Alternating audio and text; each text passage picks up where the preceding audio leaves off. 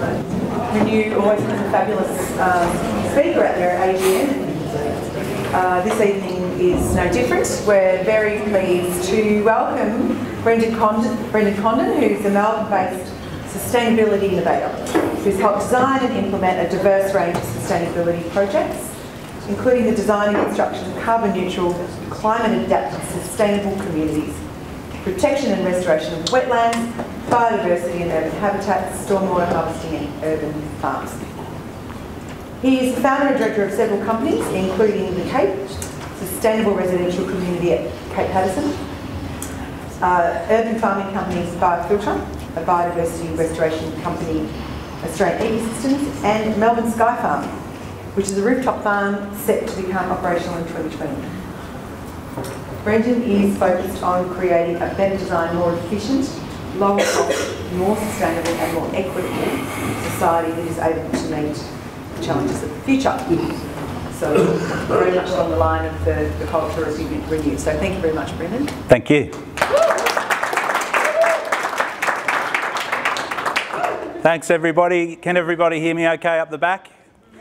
So it's a wonderful honour to come and speak here at Renew's AGM. I have a huge amount of respect for the talent and the dedication and the commitment and the passion of the whole organisation. I'm going to talk a lot about the Cape tonight, but some other sustainable projects we're involved in. And the Cape is a sustainable housing project, and it started really through my work in Australian ecosystems, where each year we grow millions of plants at my nursery in Carriman. We restore rivers and creeks and waterways and wetlands. And we do a lot of big wetlands for housing developers. And over the years we've won a lot of awards for our biodiversity work. And at the awards night I would talk with the developers and I would say, look, it's great we've won the sustainability awards on the biodiversity, but the houses that you're building, you know, they're really oversized, they're energy intensive, they're not passive solar, they've got high running costs. Why can't we change that? Why can't we step up and build better passive solar housing? And the feedback I was getting from developers was there's no market for that. Where's the market for that? And I would say, well, where did you test that? Where did you fundamentally test that? So in the end I thought, well, we'll have to build something, get off the soapbox and build something. And then one time I was at Cape Patterson, which is my family beach, and my brother was living there, and we went for a run around the town and we ran past this parcel of land overlooking the coast, and I thought this is the site where we could build a really, you know, state-of-the-art sustainable project. So we bought the project, and that's when we began the journey. So we're all about building sustainable, resilient, low running cost homes and estates to meet the challenges of the future. And the Cape is a collaboration between Australian Ecosystems, Small Giants, TS Constructions, Sociable Weaver and Archiblocks. So just a summary of what we're doing. It's Victoria's first net zero emissions neighbourhood of scale, 230 homes on the coast near Phillip Island. We're averaging over 8-star energy efficiency across the estate. The houses are comfortable across the cool periods and hot periods through the year. They're generating a big surplus of clean energy, efficient all electric, no gas. We're using efficient fit out and operating systems. We limited the footprint of the houses, so people can't build more than 200 square metres. We're averaging about 150 square metres, and the houses are also electric vehicle enabled. So, and we're now through the integration of passive solar design, energy efficient fit out and solar, battery storage, we're seeing quite a few zero bill homes, so that's fantastic. Why are we doing it? It's because of climate change, and I'm not going to spend any time on that. I think we've got a very literate group here who understand we're in a climate emergency. But I think the big Achilles heel that we're building into modern urban form is heat exposure. So that's this sort of, we're sleepwalking into a major public health exposure with the way we're building hotbox houses. We saw that during the Black Saturday heat wave where we had high mortality rates. And in today's age, the state government's now preparing for, you know, what they're calling mega heat waves. So we're moving into this hotter future, and we haven't built our urban form to cope with that. And we also have leading scientists predicting that we're going to be hitting 50-degree days in major capital cities. We hit 48 degrees last year in Adelaide, and we hit the same in Western Sydney. So it's not far away. So this is modern urban form, living the dream. And this is a near map shot I took today of an estate in Point Cook, and then if you put a thermal imaging camera over that, you know, we're building these hot boxes. So things really have to change, and change quite quickly, and we need good demonstration projects to really stimulate and push the industry to a better place quickly. So, as I said, current housing estates are oversized, energy intensive, high running costs, poorly adapted to climate change. And we also know that a lot of houses we're building are not hitting their badged ratings. So they're rating 5, 6-star on a piece of paper, but when CSIRO has done a lot of studying, they're coming in well under their badged ratings. So they're not meeting the badged ratings either. And we have, you know, major urban heat island exposure, particularly in the western Melbourne. So things have to change in the housing sector.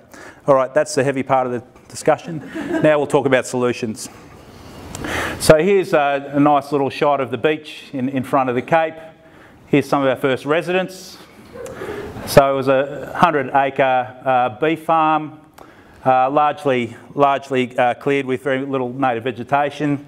And this is the layout. So 230 homes. We also have quite a bit of open space, a lot of habitat restoration, kilometres of walking tracks, and everything's been laid out. All the lots were laid out by a sustainable architect for good passive solar, for good passive solar access. Here's a photo from it's probably about a year old now of the project coming together. And we've built about our 35th to 40th house now. So we're approaching halfway in terms of the sales in the project. We've got 40 houses constructed. So the first thing we did was I said, how do you build a zero carbon housing estate? What are the goalposts? So we worked with the ATA and also Moreland Energy Foundation and Sustainability Victoria to set the goalposts to aim for. And we did a zero carbon study. And the feedback that came back from the group, and I think Damien Moyes might have worked on that back in the day, was aim for 7.5-star minimum rating, energy efficient fit out, and then at least 2.5 kilowatts of solar. And you should hit a net zero carbon house. So they became the minimum standards that we enshrine in our planning, in our housing guidelines for the Cape. We laid out all the lots with good northern frontages. That's the first mistake that a lot of estates make, is they have difficult configured blocks.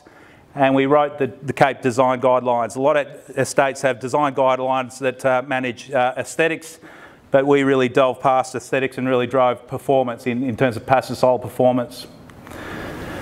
So the design guidelines are really a nice little how-to booklet on how to build a zero carbon estate, and they're downloadable off the website. It's a really good resource that you can download from the website. What are we achieving? So we're hitting our minimum standards out of the park. We're achieving over 8-star energy efficiency across the estate. And we're getting very good monitoring out of the homes. We have RMIT and Deakin who have a whole lot of the houses wired up, and we're actually getting the energy and thermal performance data coming out. So they're performing beautifully. We've found that the size of the solar systems has come well above the minimum 2.5-star. They're creeping up to 4 to 5 kilowatts.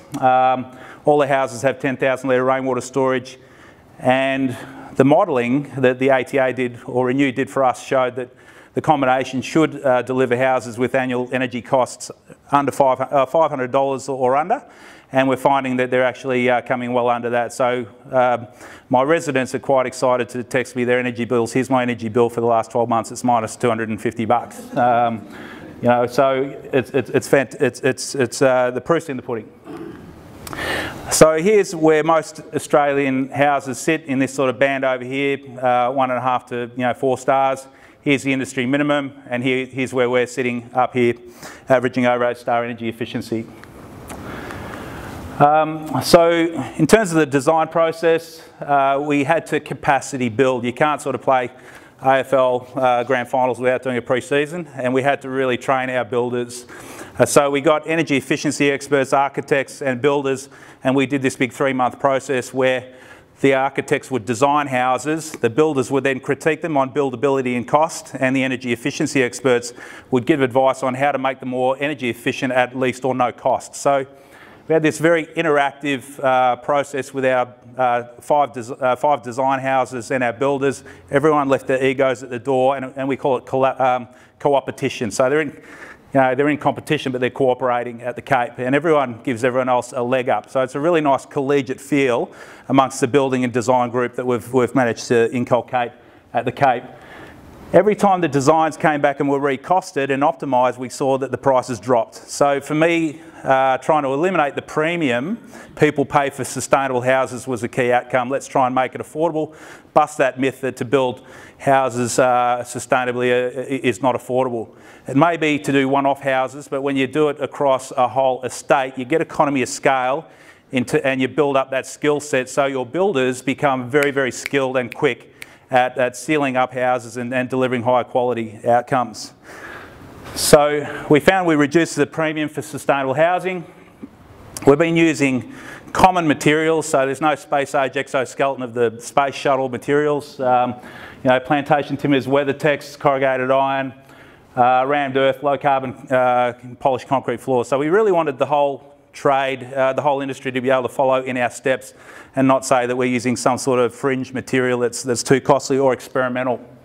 That's been a good thing. We've done work with our builders to reduce their landfill waste as well. So we've got builders who do manage their sites really, really well and have that sort of that environmental management in place. We've also experimented with some interesting stuff like granitic sand from the coast.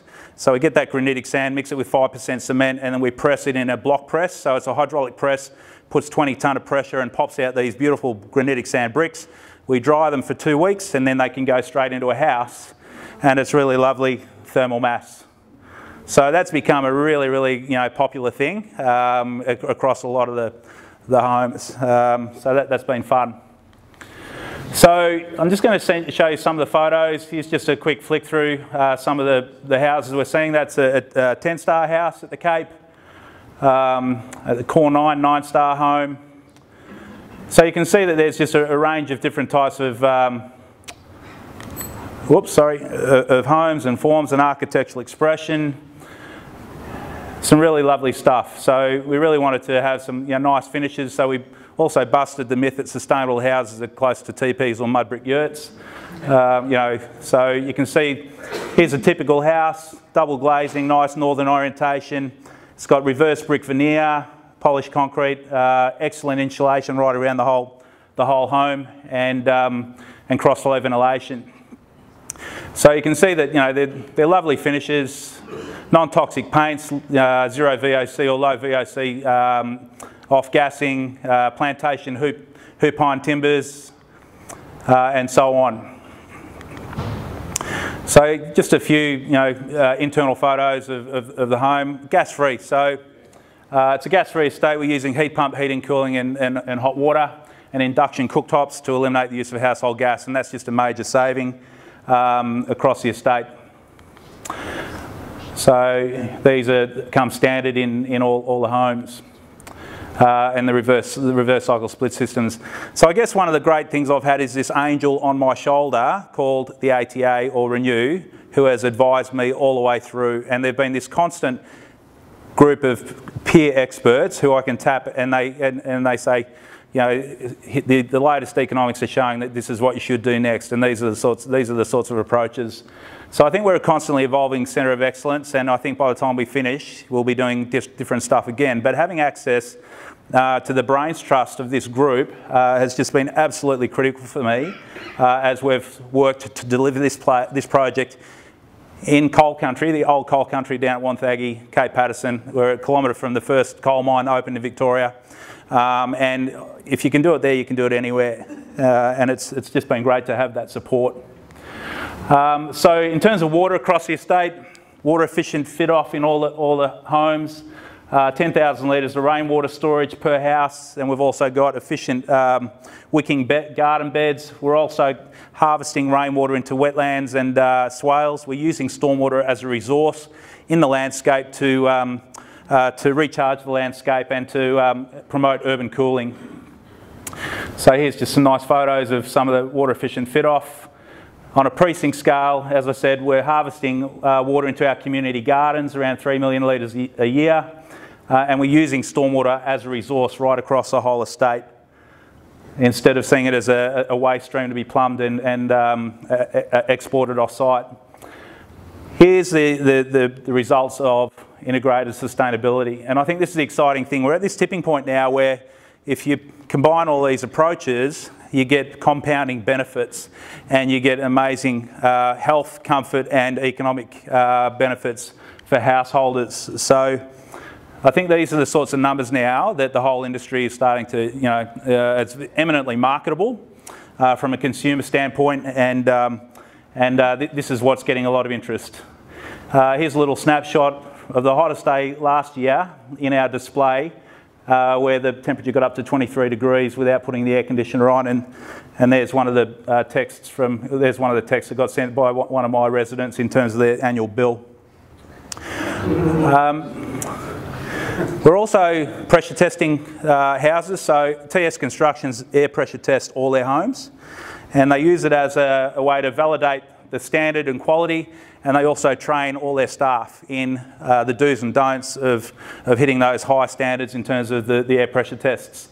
So the sorts of things, and they also have thermal cameras, so the foremen walk around with thermal cameras and they say you missed some insulation behind that, so who did it? Right, rip it off and you're going to get billed for it, and then they don't do it again. So it's called the democratisation of thermography. We've got these thermal imaging cameras, and it makes it very easy now.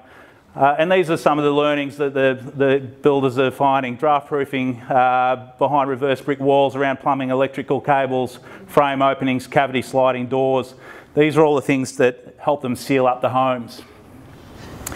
And we've got predictive spreadsheets for the homes, which actually predict when you aggregate the passive solar design, energy efficient fit out and solar, it predicts your energy bills.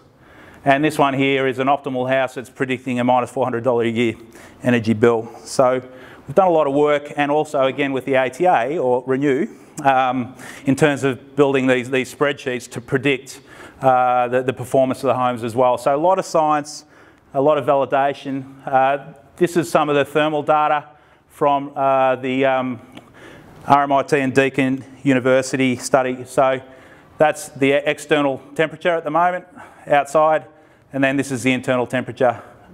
So we're getting these sort of graphs coming through from a lot of houses now, and again, that's, to me, when I see that, that's the validation of all those years of work and training and design and controls.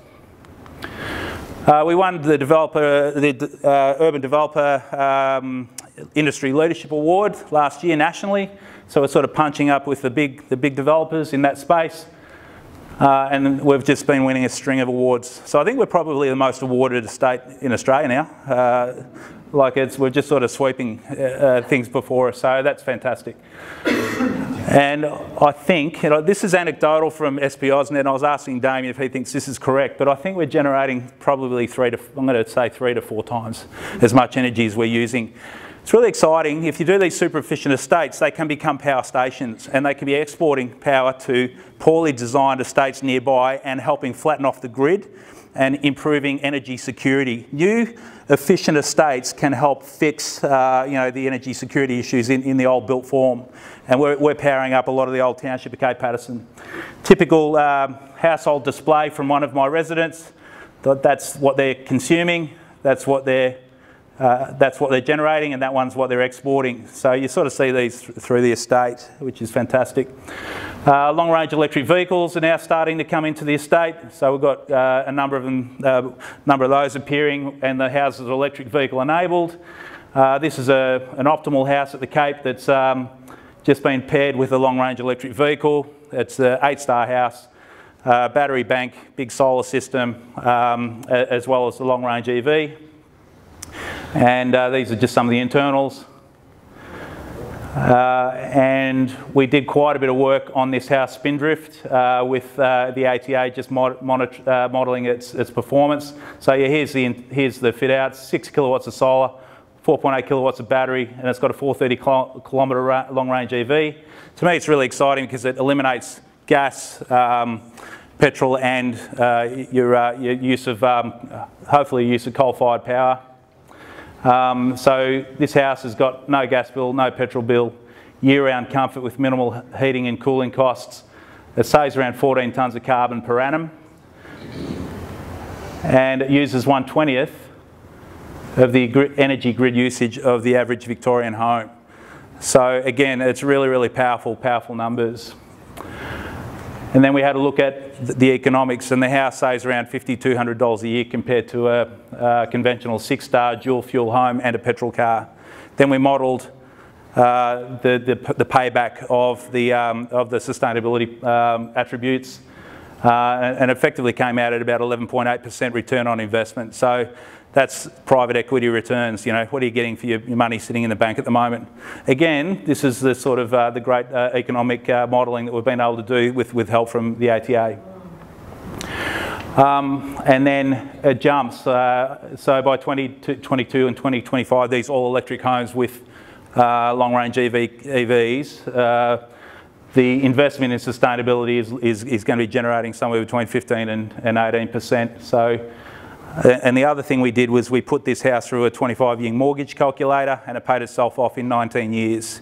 So I guess this is the really exciting thing about integrated sustainability now. You know, in the last 10 years, things have dropped so quickly in cost, performance has improved, economy of scale's increased, and when you marry all these things together, we're hitting these great economic sweet spots. So I think in the next few years, with the steerage of groups like Renew leading the way, and progressive developers leading, and then mainstreaming this, then I think we can really swing a big shift right across the industry, because the numbers here are absolutely compelling. Now we've got this big surplus of clean energy. We're working on a smart grid and a virtual power plant. So that's something we're working with, some modelling with ATA and also ARENA. Renew. So because we've got potentially grid curtailment issues with too much energy coming on, so we've got to have the right kit, and also how do we manage that so that we improve our energy security and optimise the economic outcomes to the residents as well. So there's still more work going on. So our target is to achieve a $500,000 per annum stationary energy saving compared to a conventional estate of the same size by the time we build out. And by 2030, we want to also be saving $500,000 in avoided energy spend. So we want to be saving $1 million per annum combined by 2030 compared to a conventional 6-star dual fuel estate. And I think we're on trend to actually be able to achieve that. So they're compelling numbers. So I've got too much information here. I'm going to flick through quickly. They're all NBN connected, so we're starting to see a clever class of people move to the Cape who are looking at consulting and using high-speed broadband to stay connected to their business opportunities.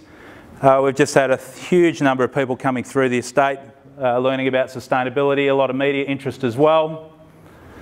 Sustainable House Day is huge. We had 2,000 people on site this year at Sustainable House Day, and that's our big day for the year, where we partner with Renew, and we just see that there's just so much interest now because of skyrocketing energy bills and also concern about heat exposure and heat stress, that people are really looking for solutions and coming to the Cape for a lot of that inspiration. We're also making house designs downloadable. So we've had more than 40,000 downloads of free house designs from the Cape website now. So people are downloading these and running with it. Another part of what we're doing is modelling urban food security. So we're building a big, with the drought at the moment, we're seeing skyrocketing food prices. And that's going to continue to be a trend. So one of the ways we're tackling that is building a big urban farm at the Cape. So we've already built a big part of the farm, which I'll show you in a minute, and we've got the big the rainwater harvesting tank that captures rainwater runoff from the estate, and we're up and running with the urban farm. We've developed wicking bed systems that are sort of pretty drought-proof and low maintenance, and we're producing those out of waste stream plastic from the food industry. We've injection moulding these wicking bed systems, and we can now manufacture these pop-up farms. This farm here took us 2 hours of manufacturing time to make that farm there. It produces around 600 kilos of produce per annum. They're really well engineered, robust, UV stabilised. And we've been building little pop-up test farms in Port Melbourne, delivering a whole lot of food to charity. And we can now do these pop-up home farms, which are really water efficient, taking organics from the kitchen, capturing rainwater from the rooftop, putting that into the farm and evapotranspiring off that water through the farm, so it's part of urban cooling and spinning out a whole lot of food out of urban form. Here's a little pop-up farm we've just done at a primary school in Springvale. It was assembled about 8 weeks ago and it's just gone ballistic. These are some of the wicking bed farms that are popping up at the Cape. So we're seeing a proliferation of little home farms at the Cape, which suggests to me that we're going to be quite food abundant, which is another part of climate change resilience. So here's a whole lot of these little wicking bed farms that are popping up all over the place. And here's the first section of our big farm. So that's about 1/5 of the size of the eventual community farm. There's the big water tank over here, and these are all self-watering wicking beds, super low maintenance and super productive. So here's just a few snapshots of some of the produce coming out of the farm. We produce about a tonne of tomatoes each year, and we have this lovely Passata Day festival in March, and the whole place becomes a little substrate for ripening tomatoes, and we make these beautiful bottles of Passata. We've got our own label, and we have modelled what we think we're going to pull out of that community farm. So I had a professional food grower, and she thinks we'll pull out about 130k of food at supermarket prices. So again, and 17 tonnes of produce. So again, it's all very evidence-based, so you can tell your story and you can support your story. Other elements of the Cape: socially positive design, lots of micro parks, pocket parks, kilometres of walking tracks. On a normal day, you'll meet 5 sets of neighbours before you've done walked around the place. A lot of emphasis on biodiversity restoration as well. So we've got lovely habitat wetlands, which are really starting to thrive. Got a big tree planting program. We'll be planting hundreds of thousands of tube stock. A lot of habitat and biodiversity around the houses themselves, biodiverse gardens, which are habitat rich. And also we're looking forward to installing microbat habitats and little frog habitats and so on. And we're celebrating that local restoration of biodiversity. We're built over nature. Cities need to become the new substrate upon which nature coexists with us. And with clever design, you can design nature into urban form. Here's a bird list. So 2 of my residents are good birdos, and they've been keeping a bird list, and they're up to 67 bird species on the Cape site. And I'm really looking forward to that really popping this summer as the wetlands explode with life. And it's great to have, again, validation of the work. And one of them is prolific on Instagram, and he's just putting up all the shots of all the birds that are moving into the Cape. One of the ways we're managing biodiversity on the site is we've got an off-leash dog park. So we've got no cats. Cats are not allowed at the Cape. Dogs. Dogs. We've got an off-leash dog park, which has been designed for quiet dogs and active dogs and so on. People can let their dogs and they can tear around in here, but when they're out, on leash at all times, and it's been declared land for wildlife. So that's the way we're protecting the wildlife in the public zones. I won't go through the summary. I've already done it, and I won't go through that. There's too much text. I will go through just quickly renewing the Cape. So this is the zero carbon study right at the start, which set the goalposts for the project, and a few familiar faces in there. So that really set up the whole project for success and gave us the goalposts, which were enshrined in the planning scheme and in our design guidelines, the minimum standards. And we've also done a whole lot of engagement with ATA staff members, Renew staff members, slap me if I keep saying ATA, at industry events like the Green Building conferences by the master builders, working with our builders at these sorts of events. Again, Sustainable House Day has been absolutely huge. Absolutely run off our feet at those events. They've been terrific days. We've also done quite a bit of media together as well. So some real heavy hitting articles like this one on heat exposure in our built form, through to you know, the superior economics of integrated sustainable housing. So it's always been great to and that evidence behind us. We've been doing heavy duty modelling on a lot of the homes, the original home projections, 5 or 6 specific homes, helping with comprehensive EV modelling. There's been a number of articles that Renew's done about the Cape, and we're now getting analysis of data coming out of the RMIT study, so that's also been great. For me, it's been fantastic to see Renew try and step up and really be a major push in terms of mainstreaming integrated sustainability and lifting the resilience in housing stock. So this has been a super exciting thing for Renew to grab the baton and run with it in this space. It is so needed. And just to finish, opportunities for Renew. Well, I think you've got the right mix of consulting knowledge and practical experience, access to data sets to occupy a unique place to householders, communities and developers and government. I know you've got to have a diverse income stream. I think there's great potential to grow your consulting to homeowners, but also particularly to the development industry. I think the development industry will be pushed or come willingly into this space soon. And I think your organisation, as I've experienced, has been absolutely invaluable in terms of avoiding missteps and delivering the best benefits to residents. You're a unique, trusted brand. You're able to model the powerful economics, and I think what we're going to see is smaller boutique sustainable developers leading the way. I think the water authorities are going to step up next because they've got to meet social, environmental and economic objectives. And then I think you're going to start to see other developers willing to step up, the Villarwoods and the Mirvacs. And I think it's a really great space for Renew to plug in and to get you know, good consulting revenue, so you can you know, pay for your broad remit of activities. That's. I'm just going to finish on these last 2 slides. I will just mention that we're going to be building Melbourne Sky Farm next year. We've got this rooftop space.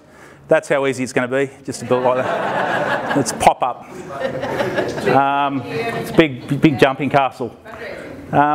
So this space here is going to be a great space to have integrated sustainability and collaboration and events and all sorts of stuff. And I really look forward to seeing good collaboration with Renew in this space, right in the heart of the city. And it'll host a whole gamut of sustainability activities. So keep an eye out on this one, and I'd love to collaborate with the organisation on this. So I think that's it. Keep going. Too much text. Thank you.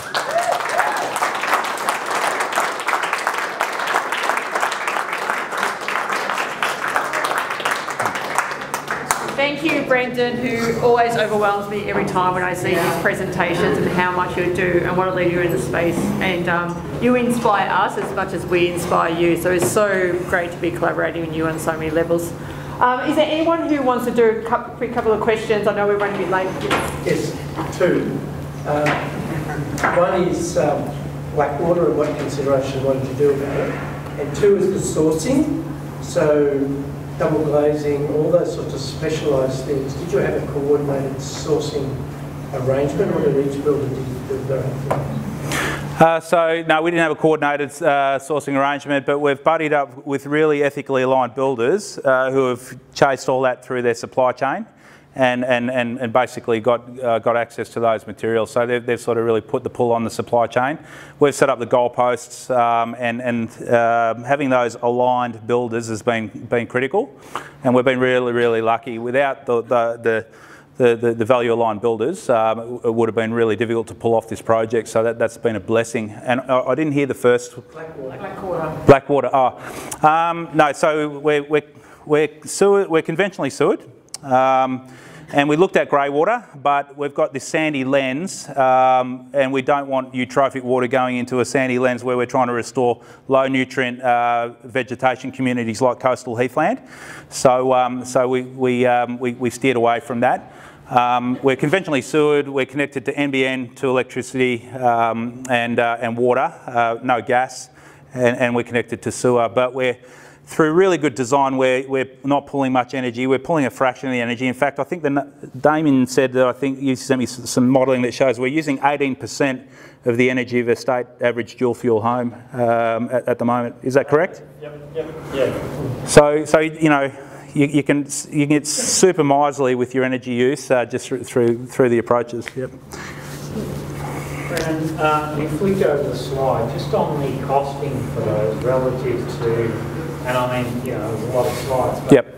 what's the costing relative to conventional housing and dual fuel and all that? Yep. And do you pay a massive premium to get in at this stage versus when you get greater economies?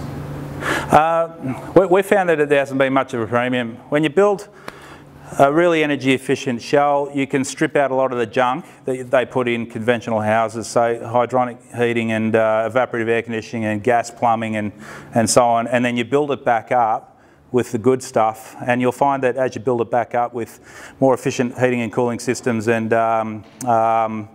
better glazing and solar, you'll pop up above the cost, but we've found that it's been around 3% premium. It's you know, it's compared to a conventional build, and then the paybacks are literally, you know, they're really short. So if you do it on scale, you get that economy of scale saving, and as I said, the builders get really practiced at it and really quick at it as well.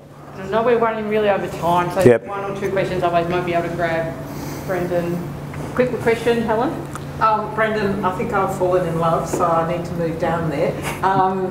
What is happening with the tradies and those that are being inducted or inspired through what you're doing? So your one facility, what are they now doing with their practice elsewhere? Yeah, so groups like TS Constructions have changed their practice right across their organisation, but it's more that, you know, this week we're talking to the development industry in Torquay. We've got, you know, 80 builders and developers and water authorities, and we're sort of spreading that knowledge across those groups. So I think, you know, hopefully we're making a bigger splash right across our whole industry, and we're pushing for broader change, inspiring that broader change. So yeah, the skill set's fantastic in our local groups, but we're trying to skill share that across through the Master Builders Forums and others, and also hopefully through the work of Renew as well. Yeah, really quick. Yep. Public transport options to get that to the city. Yeah, bus. We've got a bus service from Cape Patterson. Yep. Yep. And Chris, you can ask your question in the drinks. I don't know if it's going to be really super awesome. Just wondering if you were interested in microgrids to solve your power problems. Well, what are we looking at, Damien? With what's our solution that we're looking at the moment?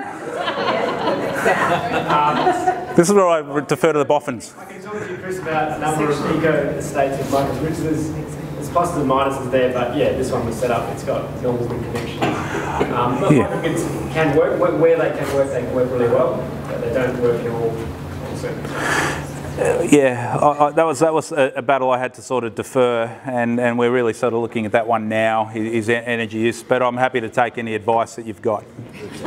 Great. Well, I'd like to thank Brendan once again, and also just even though we, you know, helped Brendan out with some of the modelling work, how vital what he has done has been for our advocacy work. So when we go into Minister's office and when we're doing our lobbying work, we go, there's this local community builder down in Gippsland called TS Constructions. They can build a house that's be up, you know, 5-6 star. Only costs about $3,000 more, and so these people are going to save $2,500 a year on their bills.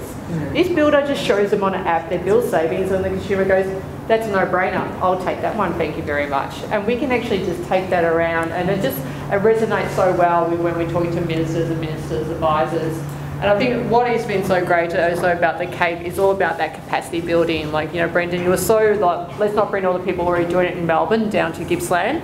Let's actually build out the capacity in the local communities, and which is a really important learning, I think, for most other estates as well. And it follows on, like we've talked about the Cape and others in a lot of other forums that I get invited to speak at. And all the learnings that they've done is about, all you need to do is train your trained supplier, tradespeople. You don't have to bring all these bells and whistles on, it's just changing some techniques. Then you just do the blower door testing to show people. They get competitive about it. How do we test this time? Do we do better?